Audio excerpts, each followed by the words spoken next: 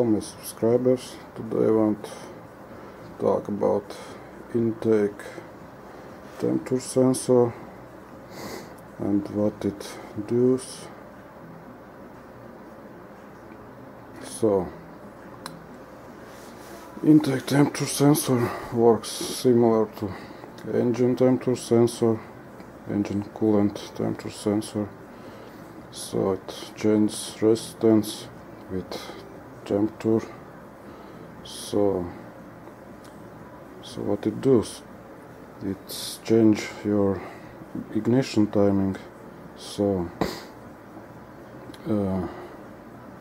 ignition timing will be faster when it's cool air coming in, because there is less risk for detonation, and when you drive in summer it's hot, air is hot, so sensor sense hotter temperature.